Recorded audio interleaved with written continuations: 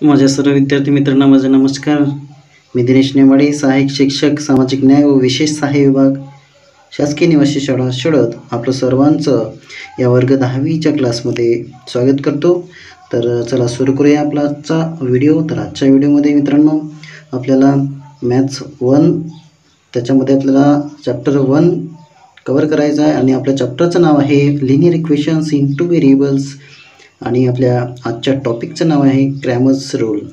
Actually हा part 2 आहे आणि याच्या अगोदर आपला पार्ट 1 झालेला आहे. तर पार्ट 1 ज्यांनी कोणी बघितला नसेल त्यांनी तो पाहून घ्या, ठीक आहे. तर चला सुरू करूया आपला आजचा व्हिडिओ. तर मित्रांनो प्रॅक्टिस सेट 1.3 मधला क्वेश्चन 3 सोडवण्याच्या अगोदर आपण काय करणार आहोत, तर एक ॲक्टिव्हिटी आपल्याला दिलेली आहे पुस्तकामध्ये.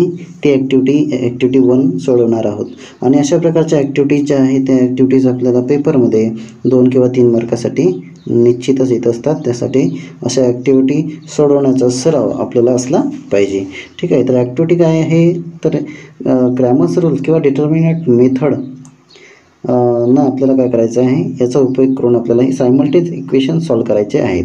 फिल इन द ब्लँक्स आहेत, ठीक आहे. या इथं रिकाम्या जागा आहेत त्या आपल्याला सोडवायच्या आहेत, ठीक आहे. तर त्या अगोदर आपण हे पाहून घेऊ काय असते, कशा कशाच्या किमती आपल्याला काढाव्या लागतात. तर पहिल्यांदा आपल्याला काढावं लागते तर डीची किंमत, ठीक आहे. डीची किंमत काढावी लागते, ठीक आहे. त्यानंतर आपल्याला काय काढावं लागते, दुसरी डी एक्सची किंमत काढावी लागते, बरोबर, ठीक आहे. त्यानंतर काढायची आहे आपल्याला डी वायची किंमत, ठीक आहे. त्यानंतर बाय क्रॅमर्स रूलचा उपयोग करून आपल्याला एक्सचं जे सूत्र आहे ते एक्सचं सूत्र त्यामध्ये किमती ठेवून एक्सची किंमत काढायची आहे, ठीक आहे. एक्सची किंमत काढायची आणि त्यानंतर वायचं सूत्र ठेवून वायची किंमत काढायची आहे. म्हणजे आपल्याला एक्स आणि वायची सोल्युशन काढायचं आहे, ठीक आहे. तर अशा प्रकारचं हे आपल्याला गणित सोडवायचं आहे, ठीक आहे. फिल इन द ब्लँक्स आहेत. तर त्यासाठी आपल्याला पहिल्यांदा माहीत काय पाहिजे, तर जे सूत्र आहेत ते सूत्र माहीत पाहिजे, ठीक आहे. मी सूत्र इथं लिहून घेतो, ठीक आहे. लक्षात ठेवा सूत्र काय आहे, तर सूत्र मी इथं लिहून घेतो. काय आहे, पहिलं डीचं सूत्र माहीत पाहिजे, ठीक आहे. कारण आपल्याला काय इथं किमती दिलेलं आहे, सूत्र दिलेलं नाही आहे. मग सूत्रामध्ये आपल्याला किमती ठेवायच्या आहेत. सूत्र माहीत असल्यावरच आपण किमती ठेवू शकतो, ठीक आहे. डीची किंमत, डीचे सूत्र काय आहे, डी इज इक्वल टू आपल्याला घ्यायचा आहे A B, okay. A B घ्यायचं आहे,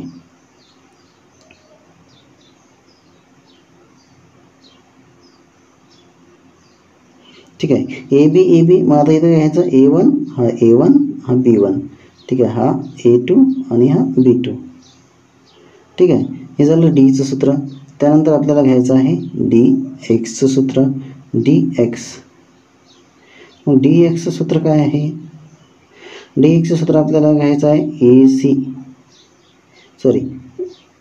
बी. काय घ्यायचं आपल्याला, सी बी. लक्षात ठेवा डीचं सूत्र आहे ए बी, त्यानंतर डी एक्स सी बी आणि डी वायचं ए सी, ठीक आहे. ए बी सी बी आणि ए सी. लक्षात ठेवा ए बी, त्यानंतर हा सी बी, इथे सी बी आणि A B C B A C. हे आहे सूत्र डी वायचं, ठीक आहे. इथं फक्त आपल्याला ए सी लिहायचं आहे, ठीक आहे. ए बी त्यानंतर सी बी एका खाली एक आणि ए C A B C B A C, ठीक आहे. आपल्याला फक्त A1 इथं A1 A2 इथं C1 इथं C2, ओके. इथं C2 B2 इथं A1 इथं 2 आणि C2 A2 C2, ठीक आहे. तर हे झाल्यानंतर आपल्याला काय करायचं आहे, याच्यामध्ये किमती ठेवायच्या आहेत. तर त्याच्या अगोदर एक लक्षात ठेवा, आपल्याला हे दिलेले आहेत इक्वेशन्स दिलेले आहेत, हे या स्वरूपामध्ये लिहायला लागतात. हे जे इक्वेशन्स आहेत ना, हे इक्वेशन्स या स्वरूपामध्ये नाही आहेत, ठीक आहे. तर पहिल्यांदा आपल्याला या स्वरूपामध्ये हे इक्वेशन्स लिहावं लागतात.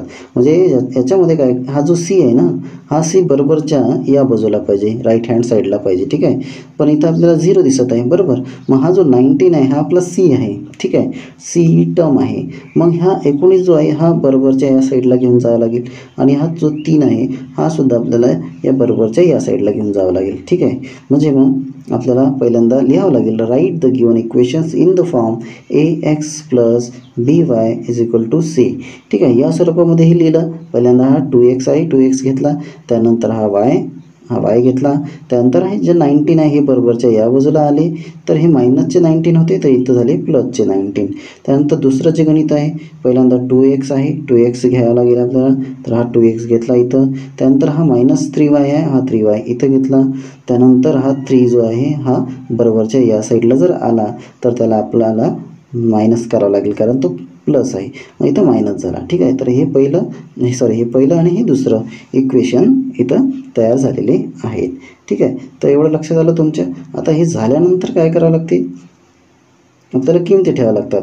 मग त्याच्या अगोदर एक काम करू आपण, ह्या ज्या किमती आहेत हे किमती आपण अशा मांडून लिहून घेऊ पहिल्यांदा. ठीक आहे, म्हणजेच A1ची किंमत, त्यानंतर B1ची किंमत आणि इथं C1ची किंमत. ओके, तर त्यानंतर A2ची किंमत, त्यानंतर B2ची किंमत आणि C2ची किंमत. कारण बघा, हा जो आहे हा A1 आहे, हा A2 आहे. ठीक आहे, इथं A1 A2 दिसते तुम्हाला. त्यानंतर अशा पद्धतीने आपल्याला उभ्या पद्धतीने मांडायचं आहे, लक्षात ठेवा. हा आहे आपला, कारण हे इक्वेशन 1 आहे, त्याच्यामुळे सगळे जे 1 1 आहेत ना हे पहिल्या इक्वेशनमधले येतात. हां, A1 हा B2 B1 आणि C1, आणि हे दुसरं इक्वेशन आहे, त्याच्यामुळे जे 2चे जे आहेत म्हणजे A2 आहे, B2 आहे आणि C2 आहे, याच्या किमती याच्यामधल्या येतात, म्हणजे इक्वेशन नंबर 2 मधल्या येतात. ठीक आहे, म्हणजे हा 2 आणि हा 2 म्हणजे हे एकाखाली एक लिहायचे. ठीक आहे, A1ची किंमत लिहायची आपल्याला काय, तर 2 आहे, मग इथं काय येईल इज इक्वल टू, इथं येईल आपला 2. ठीक आहे, आणि हा खालचा जो 2 आहे हा दुसऱ्या इक्वेशनमधला आहे, म्हणजे तो A2 आहे, म्हणजे याचा A2ची किंमत आहे ही 2. ठीक आहे, आता B1ची किंमत म्हणजे ही आहे. ठीक आहे, म्हणजे या वायच्या समोर काही नसते, म्हणजे एक असते, म्हणजे हा इथं आला 1, आणि हा जो B2 आहे तो आहे आपला -3. इथं -3 लावावं लागेल आपल्याला, -3. त्यानंतर C1 जो आहे तो आपला हा 19 आहे, इथं 19 आले. त्यानंतर C2 जो आहे तो -3 आहे. ठीक आहे, अशा प्रकारे आपण ह्या किमती लिहून घेतल्या. आता फक्त काय करायचं आहे आपल्याला, किमती ठेवायच्या आहेत. ठीक आहे, तर आता आपण किमती ठेवू,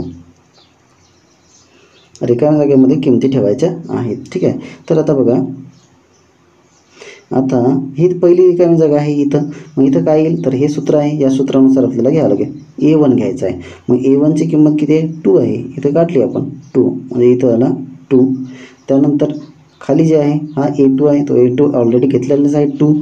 त्यानंतर B1 आहे, मग B1 काय आपलं 1 आहे, म्हणजे इथं या बॉक्समध्ये 1 आला. ठीक आहे, हा 1. त्यानंतर याचा तिरपा गुणाकार, म्हणजे 2 × -3 2 × -3 म्हणजे इथं आला 2. त्यानंतर हा 2 × 1. ठीक आहे, हा 2 घेतला आहे, इथं रिकामी जागा 1 आली. ठीक आहे, आता काय करायचं आहे, याचा गुणाकार करायचा आहे, 2 × 3. ठीक आहे, बेत्रिक 6, पण मायनस आहे, मायनस प्लस मायनस म्हणजे मायनस, इथं आले 6, आणि हा आहे 2 × 1, 2 × 1 2 1 2 म्हणजे एक बी, इथं 2 आले. ठीक आहे, तर आता -6 आणि -2 मायनस मायनस प्लस होते, म्हणजे बेरीज करावी लागते. 6 आणि 2 किती झाले, 8 झाले. ठीक आहे, म्हणजेच मायनसचे किती झाले ते 8. ठीक आहे, तर मग इथं जे येते, इथं पहिल्यांदा पुन्हा लिहावं लागेल आपल्याला, काय लिहावं लागते, तर मायनस, इथं येते -6, -2. ठीक आहे, मायनस मायनस प्लस, म्हणजेच मायनसचे किती आले, इथं 8 आले. ठीक आहे, -8 आलं आपलं D. ठीक आहे, डीचं आपलं उत्तर आलेलं आहे -8. ठीक आहे, त्यानंतर आपल्याला आता पुढचं dx घ्यायचं आहे, dx. मग dxचं सूत्र आपण लिहिलं आहे, तर dxचं सूत्र काय, पुन्हा इथंच लिहून घेतो मी. ठीक आहे, तर इथं dxचं सूत्र काय आहे, तर CB. ओके, आणि इथं 1 C1 B1 C2 B2.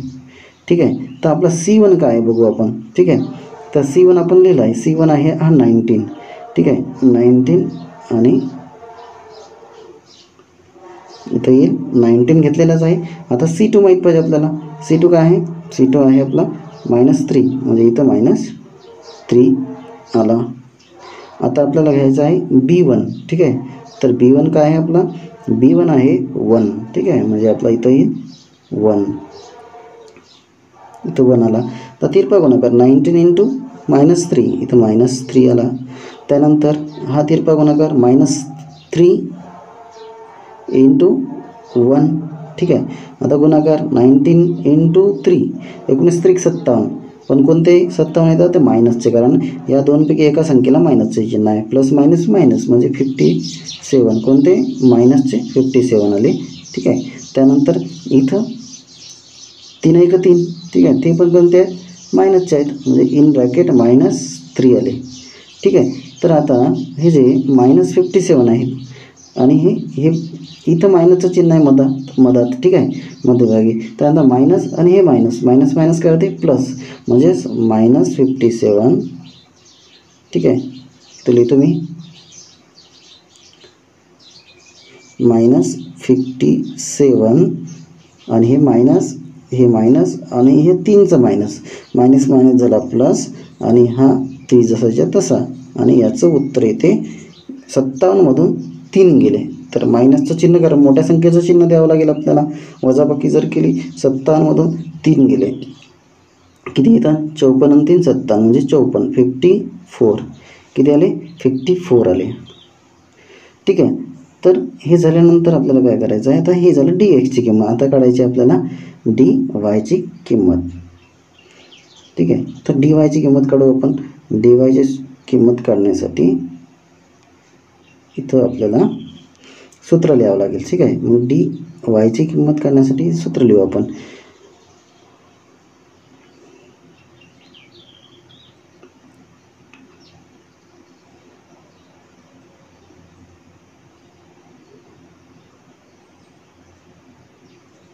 dy is equal to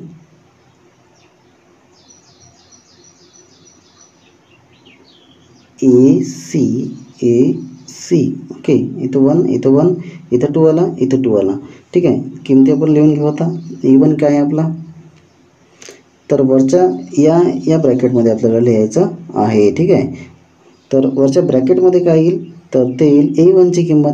मग A1ची किंमत किती आहे ते बघा. A1ची आहे आपली 2 आहे. किती आहे 2, म्हणजे इथं वरचे आहे तो 2 आला. ओके. इथं थोडंसं वर लिहितो. ठीक आहे. 2 आला. ओके. 2/2. त्यानंतर वर दिलेली आहे आपल्याला 19. आता आपल्याला काय C2ची किंमत काढायची आहे. काय C2ची किंमत. ठीक आहे. C1ची 19 लिहिलीच आहे ऑलरेडी. C2ची किंमत आहे आपल्याला बघायची आहे. C2ची किंमत आहे -3. ओके. तर -3 आपल्याला लिहायचं आहे.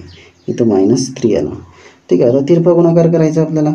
तर तिरपा गुणाकार जर केला आपण तर काय येते, म्हणजे 2 × 3 काय येईल पहिले 2 × 3. ठीक आहे. म्हणजे इथं 2 आला, इथं -3 आला. ठीक आहे. त्यानंतर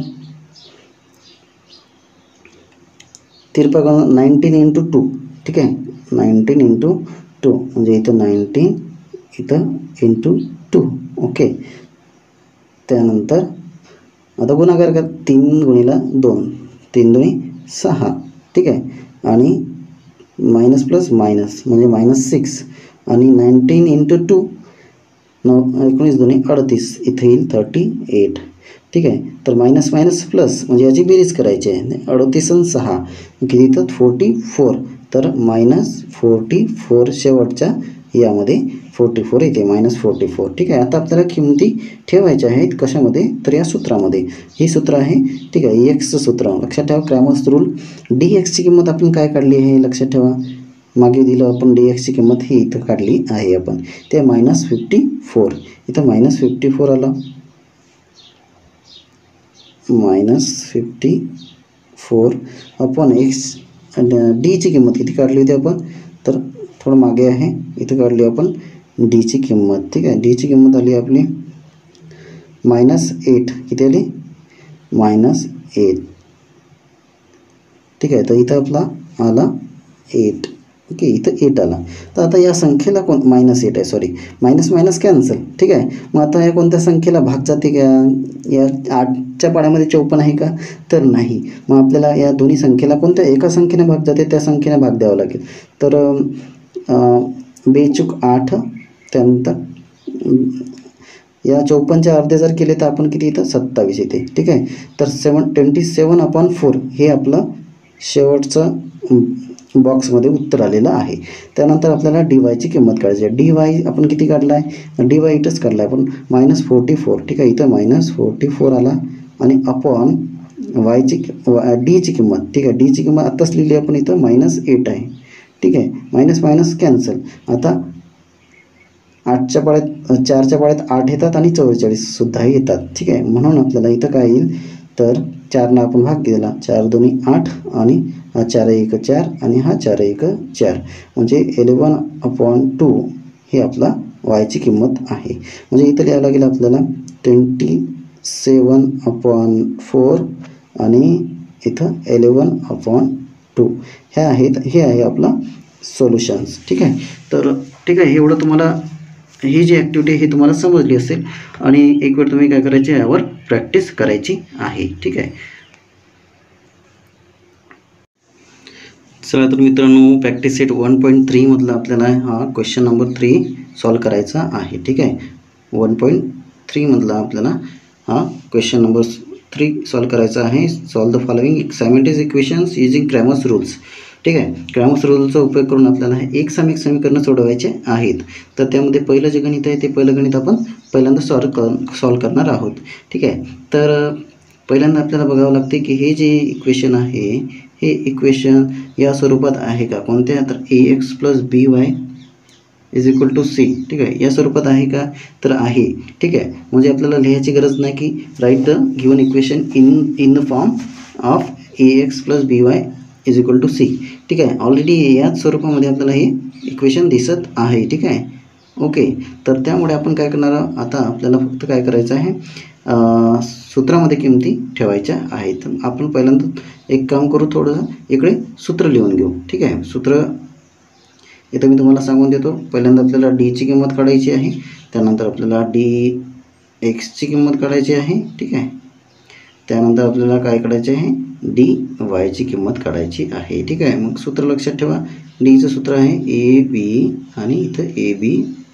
ठीक आहे, त्यानंतर याचं सूत्र आहे CB. ठीक आहे, आणि इथं AC. फक्त लक्षात ठेवा इथं 1 आहे, इथं 1. ठीक आहे, इथं 2 खाली 2 लिहायचं आपल्याला, इथं 2, इथं 1, वर 1 लिहायचं आणि खाली लिहायचं 2. ठीक आहे, A1 C1 आणि A2 आणि C2. लक्षात आलं ही सूत्र. तर ही सूत्र लक्षात ठेवायची आहेत आपल्याला. आणि आता आपण काय करू, आता कम्पेअर करायचं आपल्याला. कम्पेअर करायचं आहे, कशाशी कम्पेअर करायचं, इक्वेशन 1 कम्पेअर करायचं आपल्याला कशाशी, तर ax1 + by1 = c1. ठीक आहे, आणि दुसरं जे इक्वेशन आहे ते कम्पेअर करायचं आहे आपल्याला ax2 + by2 = c2. ठीक आहे, याच्याशी आपल्याला कम्पेअर करायचं आहे. म्हणजे कम्पेअर इक्वेशन 1 विथ ठीक आहे, विथ याच्याशी आपल्याला कम्पेअर करायचं आहे. त्यानंतर दुसरं compare equation number 2 with ax2 + by2 = c2. ठीक आहे, म्हणजे याच्यावरून आपल्याला काय करायचं आहे, ए ची किंमत, बी ची किंमत आणि सी ची किंमत लिहायची आहे. ठीक आहे, मग आपल्याला आपण इथं लिहून घेणार आहोत. ए ची किंमत म्हणजे A1 ची किंमत, त्यानंतर B1 ची किंमत, त्यानंतर C1 ची किंमत. त्याचप्रमाणे खाली सुद्धा आपण काय करणार आहोत, A2 ची किंमत लिहायची आहे, A2, त्यानंतर B2 आणि C2. ठीक आहे, ह्या किमती आपल्याला पहिल्यांदा लिहून घ्यायच्या आहेत. ठीक आहे, आता त्याच्या अगोदर काय करायचं आपल्याला, हे जे गणित आहे एकाखाली एक लिहायचं आहे. ठीक आहे, मी इथं एकाखाली एक गणित लिहून घेतो. ठीक आहे, हे ऑलरेडी इथं काय करायचं, एक गणित दिलेलं आहे समजा. ठीक आहे, तर मग मी काय करतो, हे दुसरं गणित इथं लिहून घेतो. हे जे 4x आहे ना, हे या 3x खाली लिहितो. ठीक आहे, 4x, त्यानंतर काय ते प्लस 3y = 5.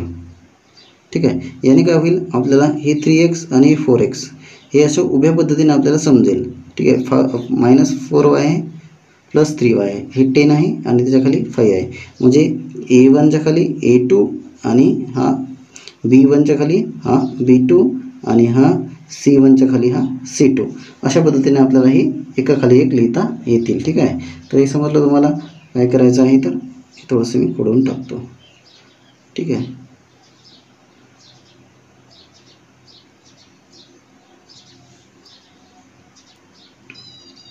आता आपण किमती लिहिणार आहोत। आता a1ची आणि a2ची आणि a2ची किंमत लिहायची आहे आपल्याला, ठीक आहे। मग आता हा a1 हा इथं आहे, हा a2 आहे, ठीक आहे। म्हणजे 3 आणि 4 इथं येईल, 3 आणि 4 लिहायला एकदम सोपं जाते, एका खाली एक संख्या असतात त्या।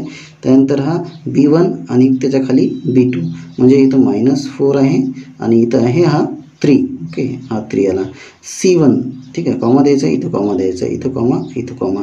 त्यानंतर c1 हा 10 आहे आणि c2 हा 5 आहे, एका खाली एक लिहायचं आपल्याला 10, ठीक आहे, इथं 5, ठीक आहे। ह्या किमती आता लिहिल्यानंतर आपल्याला काय करायचं आहे, या सूत्रांमध्ये ह्या किमती ठेवायच्या आहेत आणि आपल्याला किमती काढायची, डीची किंमत, त्यानंतर dxची आणि dyची आणि त्यानुसार x आणि yची किंमत काढायची आहे, ठीक आहे। तर पुढच्या स्लाईडवर काय करू, या डीची किंमत काढू, ठीक आहे।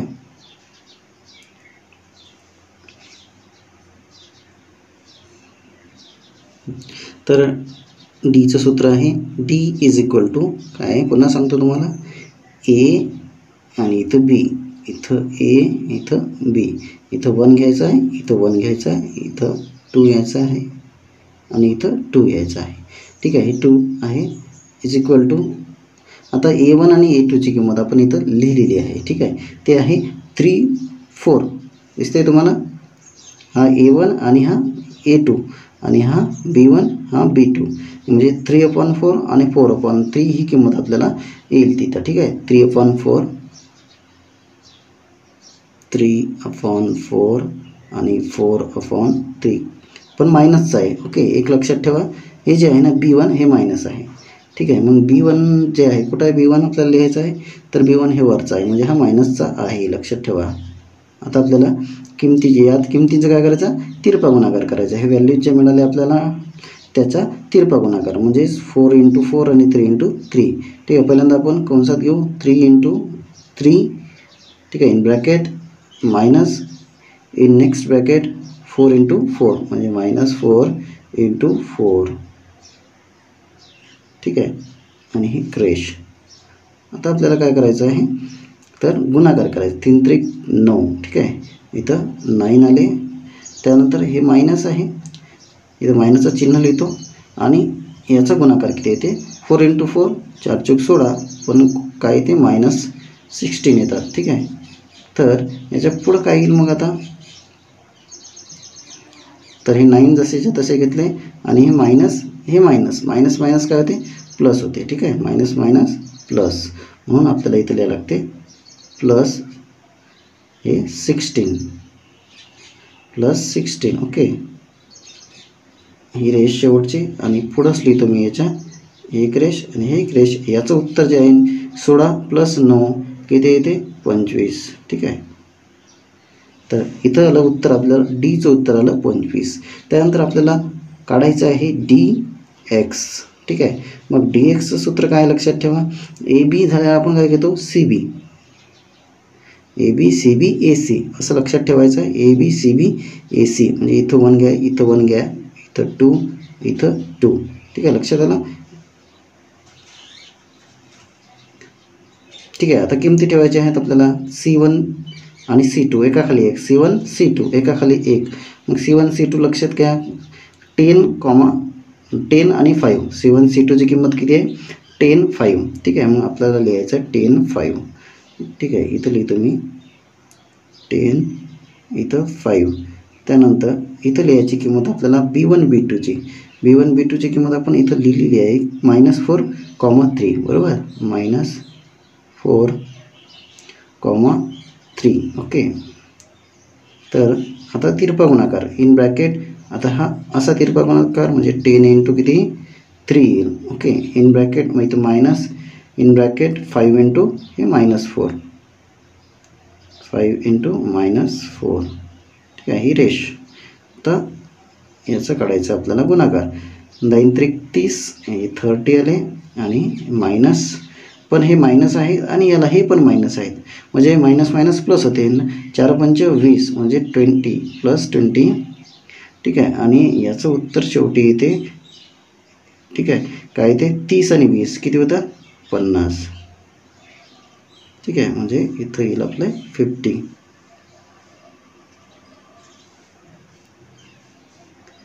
शेवटी उत्तर आलं आपलं 50. ओके, लक्षात ठेवा 50 आलेलं आहे. त्यानंतर आपल्याला आता dx ची किंमत झाल्यानंतर dy ची किंमत काढायची आहे, ठीक आहे. तर आपण पुढच्या स्लाईडवर आपण ते dy ची किंमत काढणार आहोत. dy इज इक्वल टू, काय सूत्र आहे, ABCB AC, काय घ्यायचं आहे आपल्याला AC घ्यायचं आहे, AC. ओके, तर 1 घ्यायचा आहे, इथं 1 घ्यायचा आहे, A2 C2. ओके, आता आपल्याला काय करायचं आहे, याच्या किमती ठेवायच्या. आता A1 A2 आपलं काय होतं, A1 A2 होता 3 4, काय होता 3 आणि 4, 3 4. आणि C1 C2 काय होता, C1 C2 आपलं 10 5, 10 इथं येईल 5. ओके, आता याचा करायचं आपल्याला तिरपा गुणाकार, म्हणजेच 3 into 5, okay, minus in bracket 10 into 4, 10 into 4. Okay, ही रेश. आणि याचा गुणाकार करायचा आहे 5 त्रिक 15, ओके, आणि हे 10 चूक 40.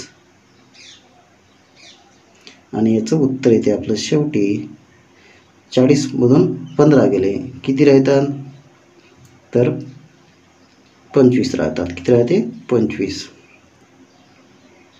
ठीक आहे. चिन्ह कोणतं येईल, तर मायनसचं चिन्ह येईल. ओके, म्हणजे कारण मोठ्या संख्येचं चिन्ह आहे, 40 ही मोठी संख्या आहे, त्याला मायनसचं चिन्ह असल्यामुळे -25 आलेले आहे. म्हणजे dy ची किंमत आली आपली -25, ठीक आहे. आता आपल्याला काय करायचं आहे, x ची किंमत, त्यानंतर y ची किंमत. मग xचं सूत्र काय आहे, तर dx/d, ओके, आणि y ची सूत्र काय आहे, dy/d, ठीक आहे. आता फक्त आपल्याला किमती ठेवायची आहे. dx ची किंमत आपण किती काढली, तर बघू आपण. dx ची किंमत काढली आपण 50, ठीक आहे, आणि d ची किंमत आहे आपली 25, ठीक आहे. म्हणजे dx आहे 50/d आहे 25, आणि याला जर आपण भागलं तर उत्तर येत आहे आपलं 25 दुनी 50, ठीक आहे. म्हणजे इथं उत्तर येत आहे आपलं 2. किती येत आहे, तर उत्तर आलं आपलं 2, ठीक आहे. आता त्यानंतर आपल्याला कशाची किंमत काढायची आहे, y ची किंमत काढायची. y ची किंमत dy आपल्याला dy ची किंमत घ्यायची आहे. dy ची किंमत आपण काढली आहे, ती आहे -25. ओके, मग इथं -25 लिहिले आपण. हा d ची किंमत आपण काढली आहे, d ची किंमत इथंच घेतली आपण, किती काढली होती 25 घेतली होती ना, बरोबर. तर हे आपण काय घ्यायचं आहे, इथं 25 घ्यायची आहे, ठीक आहे. मग आता मी इथं लिहितो 25, d ची किंमत काढली पण 25, आणि यातला भाग दिला 25 आहे का 25, मायनसचं चिन्ह म्हणजेच -1. म्हणजेच आपलं जे सोल्युशन आहे ते काय आलं, solution in bracket x, y, म्हणजेच इज इक्वल टू, उत्तर आलेलं आहे आपलं, x ची किंमत आली आहे 2, -1. इथं लिहायचं आपल्याला इज द सोल्युशन